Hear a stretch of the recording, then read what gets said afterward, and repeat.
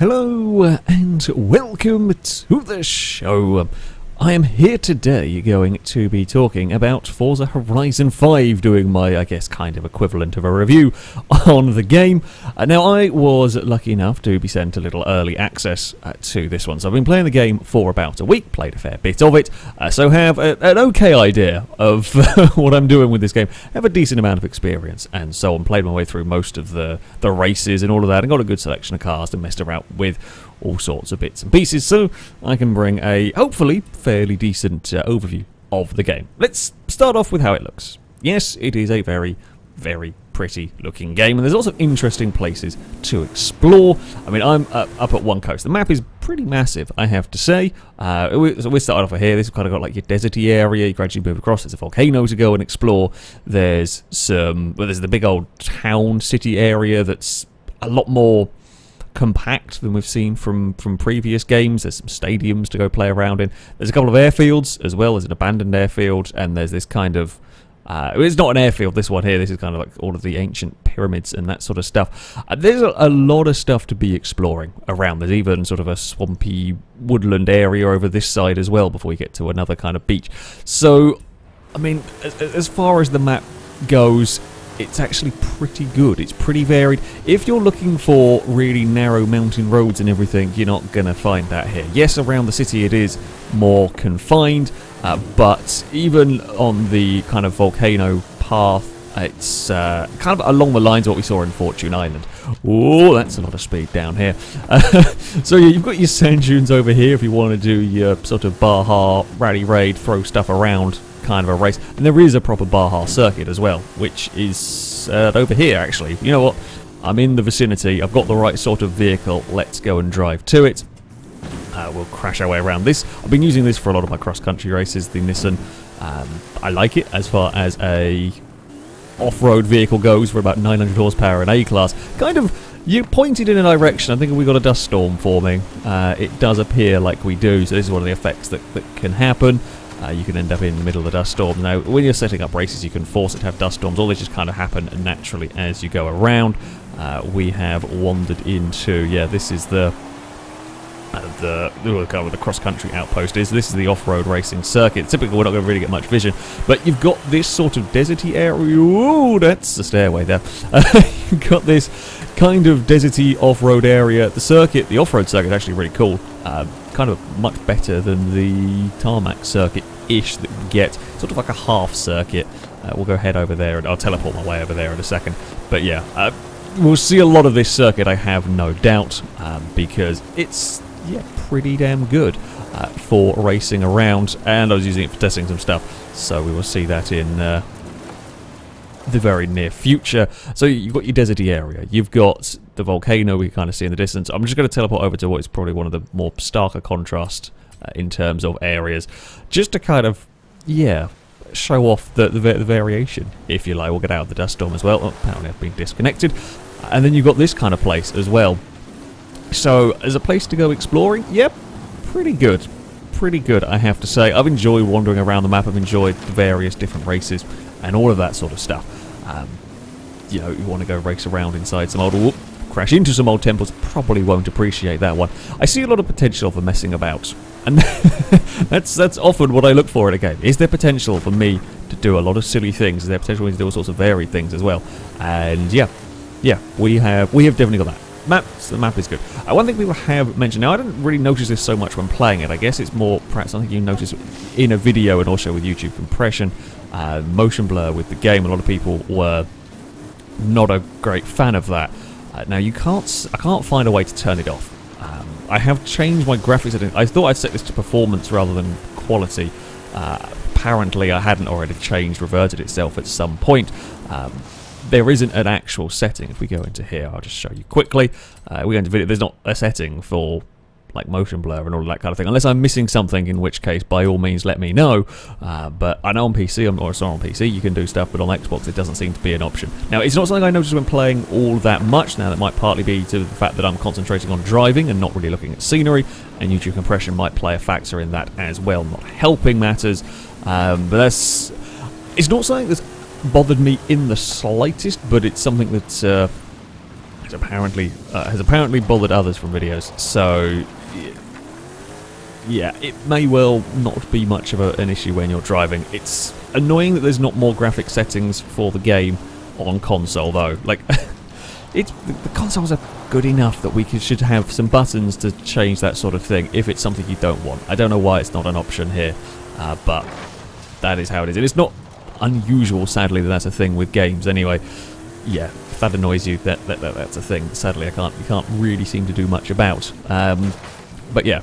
So, that's the kind of visual side of things done. Let's go into driving physics for this. We're going to jump into a different car. We are going to go and let's go grab something a little bit quicker. We will go, as you can see, I played through a fair bit. I've got all sorts of stuff unlocked. Let's go and grab my Jag. I like this Jag. Handling physics. If you've played a Forza game before, you've played Horizon 4, this is going to feel very familiar. Okay, it's along similar lines. It is not identical. There are some differences in this one. Now, for this, we are going to go and... You know what, let's go do a race. Let's go and... There's a lot of icons, so we're going to focus on a road race. There is... Because this car is a lot more handling based, we're going to find a twisty little circuit. You know what, let's go... It's not actually really that twisty, but let's go over to the... This is kind of a racetrack. It's sort of like an abandoned racetrack that sort of loops around with some normal roads in as well. Oh, there you can see the dust storm. Don't know if that's going to turn up. Yeah, handling physics. It is a little bit different. Now, the majority of the differences that I have come across, what I've felt while driving, admittedly, you know, I've not had huge amounts of time to know all the intricacies, all the ins and outs. It's mostly to do with traction of the vehicles, the way they put the power down, and also to do with locking up the brakes. That's one of the bigger things that I've noticed. Actual sort of speed through the corners feels very, very, I say familiar. The actual sort of turning of the cars all feels along similar lines, but getting the cars off the line, and if a vehicle, especially the powerful vehicles, if you're sat there spinning the wheels a little bit, it is different. It's difficult to describe, but it kind of needs a little bit more nuance in the control, getting them going. They tend to be, even lower powered cars, tend to slide around a bit more. So it takes a little bit of getting used to it. It's nothing crazy. Now, brake lockups are something that are a little bit more pronounced in this game than we've seen in actually a lot of Forza games. So, of course, if you're running with assists, things like traction control and ABS, some of the stuff I'm saying here is not as relevant. But if you lock the brakes up in this one, which we'll do here to try and show you, I can't do it intentionally. It's really difficult to do it. If it happens by accident, well, you know, funnily enough, more natural. Trying to intentionally lock up and show you is a little difficult. But if you lock the brakes and you get the car kind of stuck with the brakes locked, it's kind of difficult to unlock them. And if the brakes are locked, the car is going straight. You're really not turning. Previous games have been a little more forgiving in this regard. I wasn't expecting this from Horizon to be a little bit tougher if you get things wrong. And this car here is running full slick race tyres, I think, if I remember rightly how I built it. So we have got so much grip that I can kind of get away with some quite aggressive braking, but it's something that's going to, if you run without assists on, it's going to take a little while to get used to. It's something that is going to come up, and I like that a little bit extra. Again, it's not crazy big differences here.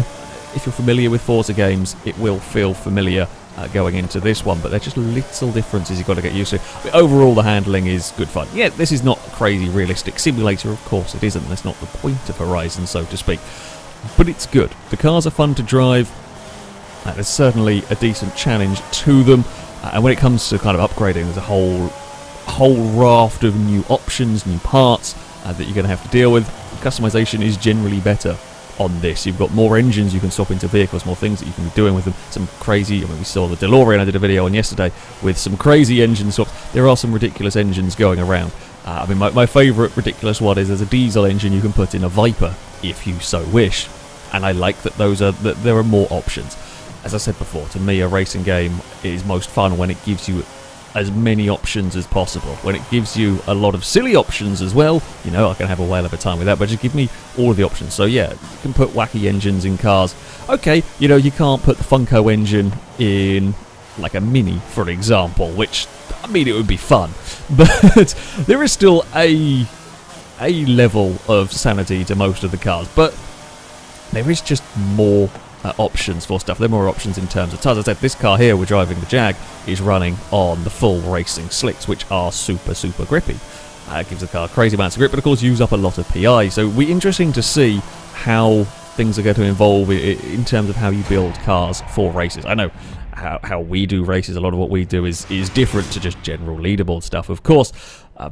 But I'll be interested to see how it pans out, because we build multi-purpose cars for team adventures or specific stuff, that sort of thing. Is always going to be an interesting one to see how it pans out. I do like this Jag that we have going on. We're by here, so we can go have a quick look. Are we going to level up? We are going to level up. Cool. We're going to have a look at the garage. Oh, we're going to get a Challenger Demon. That I like. Pleased with that one. So yeah, we'll have a quick look at the customization on the stuff. I mean, it's okay. It's not the most crazy, ridiculous, in-depth customization you'll ever see, but it is generally a little bit better. I don't quite know where the exact festival entrance point is, so we'll turn this on rather than blindly running around. Over here we will go and slide the jack. You see here, even with the slick tyres, this car, if you are a lunatic, this is slick tyres and 400 horsepower, and you can still really get the car losing traction. So when you start going up to crazy stuff, it's a little bit different. Let's go have a look in the upgrade shop. This might not actually be the best car to show you stuff on, but even with this car, for example, we've got a 5-litre V8 supercharged engine. We can put in it a racing V12, a 7.7-litre V12. And this is in a car that you would perhaps expect to maybe have one engine swap option in previous games. I mean, aspiration, all of that. I will say, I'm not sure I'm the biggest fan of this new upgrade screen. While I like that you can rev the engine up in here, just being silly, really, this feels a little bit, I say, almost more clunky than we've seen in previous games. And I think they've changed to this style, this layout, because there are more options of, you know, bits and pieces you're doing. When you go to tyres, for example, here we've got street tyres, sport tyres, slicks, semi-slicks, drift tyres, off-road race tyres, drag tyres, and snow tyres. I mean, you've got a lot of options, so I guess this was the better way to do it than have everything scrolling on the bottom. To me, it's just a little bit, I don't know, it feels a little bit more cluttered than previous ones, but it works. I'm sure we'll very quickly get used to it. But yeah, again, this is already a minor thing. It does feel a little more cluttered. And there's a few of the menu screens as well that do feel a little bit more messy almost. If we go into here, what do we want to go and have a drive with next? I don't know. Let's go sort things by performance class and have a pond. We'll have a peruse through the garage as the mad DeLorean. What shall we grab next? You know, there's so much to choose. You know, I'll go with this. Sure, why not? I thought I'd mess around and build a drift car, and I built the Hammer because I love this car. It's such a ridiculous vehicle, and I figured it'll make a good drift car because you can give it 1,000 horsepower. And funnily enough, it works. It really works. It really works indeed. Right, so actually, let's talk about car list next. The car list is good on Horizon 4. Horizon 5, sorry. There is no doubt about it. However, and there is a however on this one. Yes, it is pretty damn good.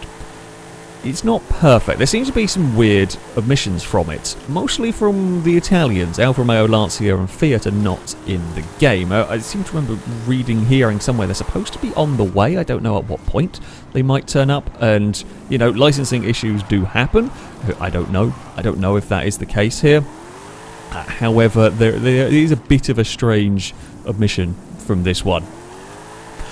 It's not going to stop me from enjoying the game, and hopefully they will turn up at some point. But still, is strange to not see them there. I mean, the car list is good, although it's not crazy different from what we have seen in Horizon 4. Now, I'm sure we'll see plenty more cars added either via Car Pass, or they will be added via the what's it called? Forza Horizon playlist thing. And that's how, you know, you're unlocking some of the cars. You can't buy every vehicle from the auto show. Some vehicles can only be unlocked via events that go on in the Horizon playlist or via wheel spins and that sort of stuff, which not everyone likes that system. It can be a little bit annoying if you miss the event, you know, you're away at the time a particular event is run and you miss the car you really want. It also it is difficult. Yes, I can understand the annoyance about missing out on a car you really want, but also it's kind of fun to have that little bit of exclusivity. You know, you can get a crap ton of money, but might not be able to mean you can just go buy everything. It makes it a little bit more special when you do unlock certain prize cars and all of that kind of thing. It's the same system. Again, if it annoyed you in Horizon 4, well, it's going to annoy you in this one. If, like me, you're not too fast, it's kind of a little bit of fun, then what the? It's just a fly. I guess they did the stunt jump off the runway. Random flying car. Yeah. That's how the system is working. I'm personally quite okay with it. I will say, get a little bit of spoiler warning. If you don't want to know what the barn find cars are, then skip ahead. I'll put a timestamp or whatever in the screen to tell you when to skip to. It's because I'm going to talk about them for a second. But the barn find cars aren't all that amazing, if I'm honest with you. The Jag that I was driving, the XJR15, is the one that was most excited, most interested in. The rest of cars that we've mostly seen before. I think the only two that we haven't had in previous games were the Rally Raid style 911. In fact, I can... Actually, no, I'm not going to show you the list again in case... I know some people don't like to know that stuff, so I won't do that. But there's, a Rally Raid 911, and there is the GMC Jimmy. They're the only two unique cars from there. The rest are ones we've seen before, like the Ford F100 pickup truck and that kind of thing, Toyota Baja truck. We've had them in previous games. I was kind of hoping for a little bit more. I was hoping for a little bit more from the barn finds. I mean, there are cars that are not in this game. Certainly at the moment, things like the Peel, for example, isn't around. And maybe it kind of makes sense. It was a British car, so it makes sense for a British setting and all of that sort of thing. There are some cars that haven't transferred over. There are new vehicles like some new hypercars like the AMG.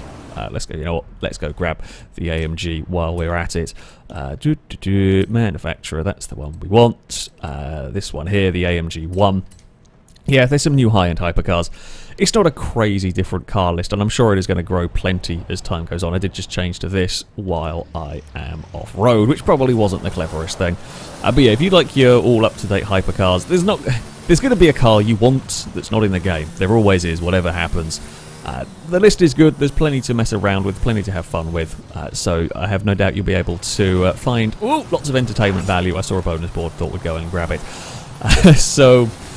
yeah, as far as progression goes, shall we go and you know what? There's a race over here. We're gonna go and do another race. Yeah, as far as progression, as far as money goes, as you can see, I have nearly 10 million. I've bought all the houses. I have a decent selection of cars. I've got nearly 200 cars at the moment. Yeah, okay, I've played this game for quite a lot over the last few days.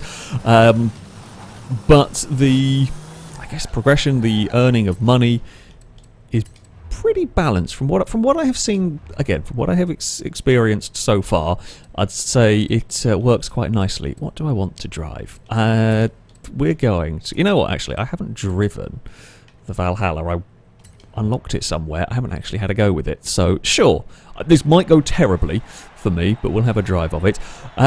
Yeah, so you earn credits, you earn experience as you play through the game. There are these accolades, kind of a series of challenges that you do. Some are just win a race, complete a race. Some become a lot more specific, like win a race with a specific car, 3-star danger sign with a specific vehicle, and all of that kind of thing.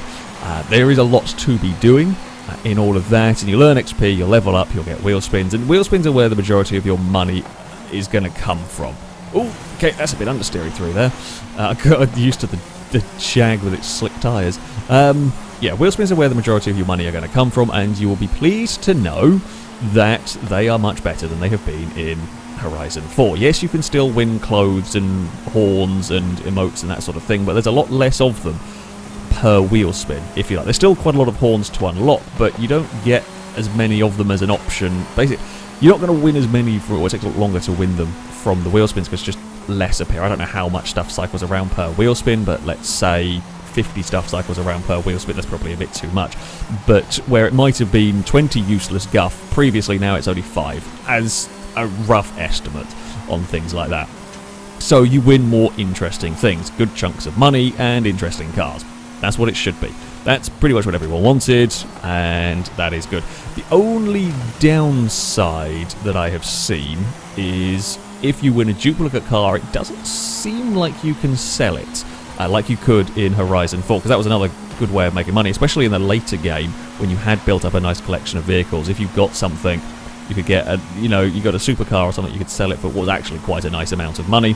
Oh, hello. That didn't quite go to plan.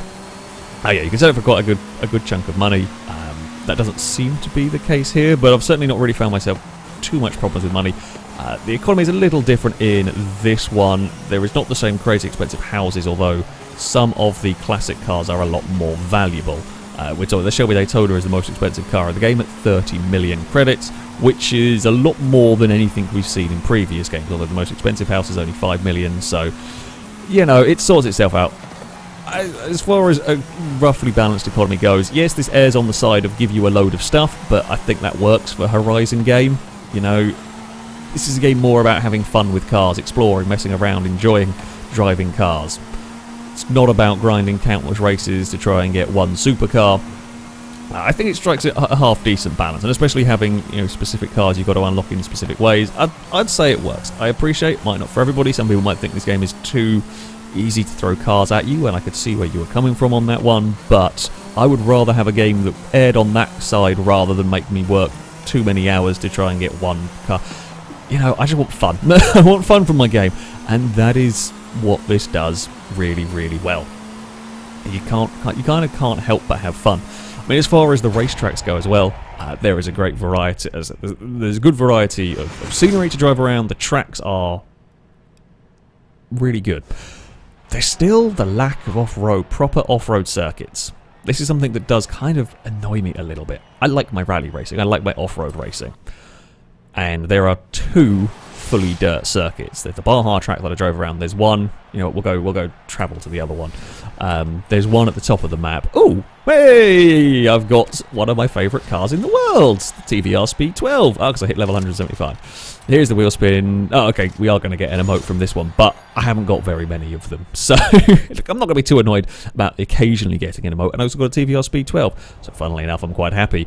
But yeah, circuits. So, we're just going to turn off a lot of these just so I can show stuff. Dirt circuits. Now, of course, I like my off-road racing. I like messing around with rally cars. A lot of dirt circuits, much as we've seen in previous Forza games, like here for example, is half dirt, half tarmac, or we got down here. I mean, I like this layout here. This is a fun little circuit, but again, we're only talking really half dirt.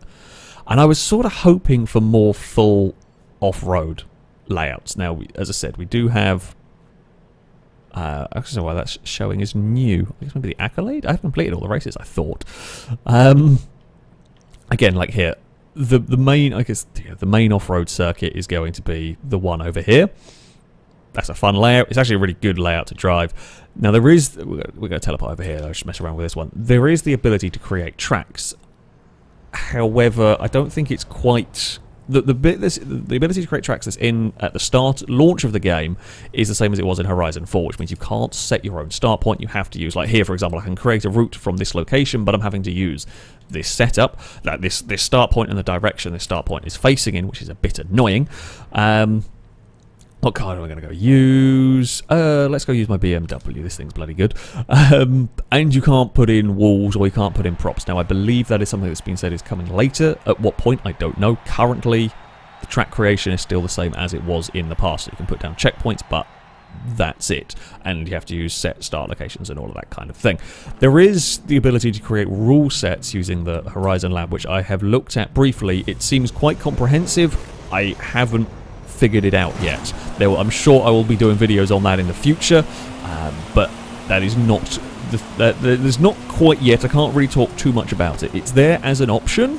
It seems like you can do some really cool stuff with it in terms of creating game modes and creating all sorts of things. It's quite complicated, which is good, gives you lots of options, but yeah, I've been kind of focusing on the racing and driving aspect, and I haven't had time to really figure it out. I had a bit of a look, went, oh crap, this is actually quite detailed, I'm not sure what I'm doing. We'll come back to that in a little bit, and I haven't got around to it yet because I got distracted doing other things. So yeah, I will look forward to if we can get a proper course created, if we can, you know, have the ability to place start lines and place walls to make tracks a little bit better and easier to follow as well. For if we're creating custom circuits. As it is, yes, I can place the checkpoints, but if we're trying to run races, they're either too easily exploited a little bit or can get a little bit janky, as we've seen in previous. You can make it work, like, don't get me wrong, you can still have fun with it, it's still a cool thing, but I'm holding out hope for the ability to place props and place start lines and work with all of that, so you can just expand it. There are more tracks in this, as you would expect. There is a bigger map, there are more locations, so there are a few more sort of circuits to choose from, and as I said, there's a great variety of them, especially the tarmac circuits. I do enjoy that. I'm not really much of a fan of the point-to-point races. I say I'm not. I prefer circuit racing to point-to-point. It's just how it has always been, so I will end up inevitably spending more of my time doing these point-to-point, doing these circuit races, sorry. The point-to-point races, though, that I've driven are fun, and if you like your longer distance races, the likes of the Goliath race is much longer in this, and the Colossus as well, so there's a tarmac one. There's basically two about 30-mile laps, if you want to get into that loop their way around the island. Even running high-end cars takes a good... I can't remember how long it took now. I want to say like 20 minutes, but I could be very wrong on that, because I did them a while ago now. But yeah, if you like your long-distance races, they are in there. They are longer than they were at Horizon 4. Again, for me, they're not really my cup of tea, but they were fun enough circuits, because you're going through interesting environments. You're tackling all sorts of different roads and all sorts of different biomes. I mean, this is a spectacular track, I gotta say. You're racing around the top of a volcano. You get that amazing view as you head down towards, I guess, what is technically Turn 1.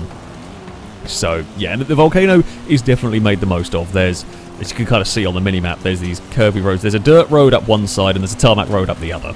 So if you want to go and do your drifting on the... like, there's the drift zone basically all the way up the tarmac road as well. If you want to fart around trying to get a lot of drift points, you can. On that one, that was where I was messing around with the hammer when I built it. I don't know why I decided to build a hammer as a drift car, but it was fun. So we kind of went for it. But yeah, so circuits... they're good. There's a lot of good circuits. One little criticism, I guess it's actually probably more a physics engine criticism than a circuit criticism. Again, this is a really difficult one to show you. I can describe it, but yeah, to actually show you is tough because you probably won't quite get the same feedback. But if you're racing around at high speed, so we're going to grab an S2 class car. I'm going to grab an S2 or an S1, something that's on that I know is not going to like going off-road. So something rear-wheel drive with a lot of power on tyres not built for off-roading. So if I go and grab, I'm going to grab this thing because it's kind of cool. So this Forza Edition Mercedes, slick tyres, 1,000 horsepower rear-wheel drive machine. Okay, not going to start over here. Let's go and teleport to somewhere where we can buzz around the countryside at really high speeds. Let's go towards the top. Essentially, if you're driving a car like this and you run a little bit wide, the game is very forgiving. It almost feels like it forgets that you're in a rear-wheel drive slick-tyred car and goes, oh, you know what, we'll give you a second to gather this back up before... Can I show you? Like, you get a moment of grip before it runs out. Okay, there's a wall on the inside there. You kind of get this weird moment of grip before it decides, oh wait, you know what, stop being an idiot now, you've kind of asked too much of the car, like there. And I don't like that. Now, if you want to have that as a setting for, lesser experienced drivers, that's fair enough, like the friction assist that you could put on in motorsport games, but like there, that's probably a good example. That should have been a big accident for me. And the reason why this... Ooh, that's a dirt road, that's not... for a good example. The reason why this annoys me is when you're racing in some of the... Again, this is not going to bug everybody. It kind of is a little bit irritating to me because trying to find the limit is a bit strange. I want... If I'm off the tarmac, the edge of the tarmac is where the limit is. It should be where the limit is with a vehicle like this. If I'm across the grass there, I shouldn't get away with that.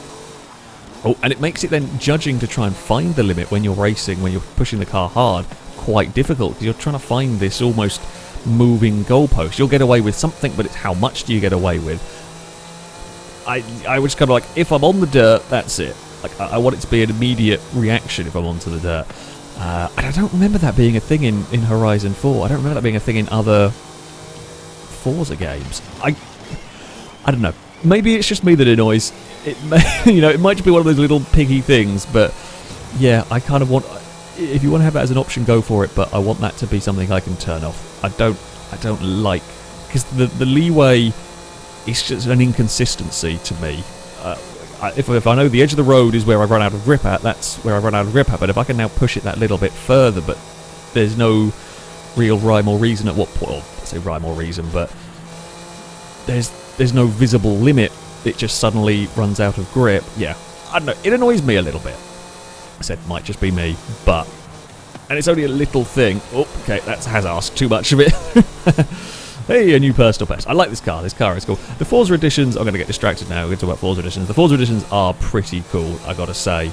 There's a few, like this one here, for example, that aren't crazy different from their normal spec. We saw the BMW. I talked about it a little bit in the DeLorean video. Saw the BMW race car. I think this thing can get like nearly 2,000 horsepower or something ridiculous. It's wonderfully silly.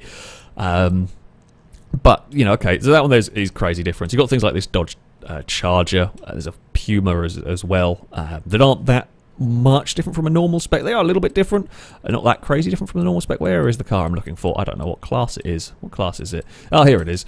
And there's a few like this one as well. The Mercedes, the tank pool Mercedes truck can be turned into a rally raid thing. You've got this is like a rally raid off-road spec that's like a normal 350Z, 370Z. You're 350, aren't you? Yes, I think you are. Very similar. Like, yeah, normal 350Z can't quite be like this. And that's fun. There's a 911 rally car as well, and there's a few different ones around the place that are neat, that are unlocked in different ways. Some are wheel spins, some are... the Porsche is from this car collection screen. So again, there's another way cars are given to you. I quite like this screen, actually. You can keep track of everything. And some of them, when you get to the end, you unlock a special car that you can't buy normally. I'm not sure. What was the Lamborghini one going to be? Probably Diablo? Car Mastery. No, that's from a Car Mastery tree. So that's if you get other skill points for the car. Reventon? Okay, so yeah, the Reventon, if you get all the other Lamborghinis, you get the Reventon. It's kind of an incentive to collect all the cars. I do like this as a system. I think this is a really cool little system that we have going on. Just kind of show off what you've got. It's, you know, it's not the biggest thing in the world, but it's a fun little setup to have. And you can kind of see what vehicles like. Okay, that's actually not a good example, but you can see what vehicles, here we go, the RX-7 can only be unlocked from a wheel spin or from completing an accolade. So you can kind of like, if there's a car you want that you can't buy from the shop, you can figure out where you can get it from on this screen. I do like that as a system. Yeah, overall, it just gives you lots of information. What was a special one from McLaren? 720S Coupe? That would be it. The rest can be bought and so on. So yeah, I like this. I like this as a setup. This is fun. I mean, yeah, overall, this is a really, as I said, this is a really very good game. There are a couple of niggles, as there are with other games. I mean, as far as bugs and that sort of thing go, I haven't come across too many. I don't know whether this is just on my end. I'm having problems with the servers in a couple of things. Now, admittedly, the game is kind of in early access. Well, not early access, but... For example, I have a car club. I'm part of a car club, but I'm also not part of a car club, and I can't, like, if we go into here, it'll show that wherever my one is, oh, it's down here at the moment, it's fluctuating a lot at the moment as everyone's just starting to play the game. Like, it recognises that I'm in this one, and if I search through other ways, it shows I'm in this one, yet it doesn't come up next to my name, or doesn't show it here. I can't get into the Forzathon shop at the moment. It was working earlier when I was playing the game, and currently I can't. Whether it's going to work, now I'm talking about it, it's probably going to, no, it's just doing this. So, yeah, I'm having a couple of issues with some things. I've had a couple of minor crashes, but certainly nothing crazy. This is how you unlock some of the special cars. I've got the A110 at the moment, for example. You've got all sorts of different things. I actually quite like this as a system. It looks a little bit cluttered. You kind of figure it out as time goes on. But these are sort of your specific, your seasonal events, if you like. And the challenges are different now. They're not just beat a certain time through, certainly for the like speed traps and that sort of thing. It's not just a case of beat a different target. It's now beat a target with something specific, which is actually kind of cool. I mean, I used to just have a 599XX Evo thing that would do everything. So whenever a new season come around, I should get that out and complete all the stunts and speed zones or whatever it was it asked me to do, because that could do it. Whereas now, for example, this danger sign, I've got to do it in an S1 class Ford or an S2 class Audi and so on and so forth, which I think gives a lot of potential for fun little challenges. Just it's a greater challenge, if you like. So yeah, there's a lot to do. there's an awful lot to do in here. There's lots of races, plenty of exploring, a fun map and everything. There are some niggles, as I said. It's not 100% perfect. There might be a couple of little bits that will annoy you and so on. However, you can't not have fun with this game, I don't think. It's a step, it's an improvement on Horizon 4, most definitely. If you're looking for really narrow, windy roads, I mean, the city has kind of got you covered. That's the only thing that... I say this about every Horizon game. I think we've all said it about every Horizon game pretty much, is I would like to see some more, like, really technical roads going on. And you kind of get it in the city, you don't get it elsewhere. But outside of that, yeah, the map is really good fun to go exploring around. There's a good variety in races. Yeah, it is really bloody good. It is really good fun indeed, this one. I mean, I've spent, since I got early access for this, playing this pretty much exclusively, and I have not even got close to getting bored with it. It gives me tons of ideas because of the freedom we get with the vehicles. So yeah, I do very much recommend this game. It is difficult not to have a good time. Yeah, there might be things that annoy you a little bit, but there's way more things that you're going to be having fun with than things that annoy you. So there we go. That is what I think about Forza Horizon 5, and that is going to be it for this video. Thank you all very much for watching, and until next time, a goodbye.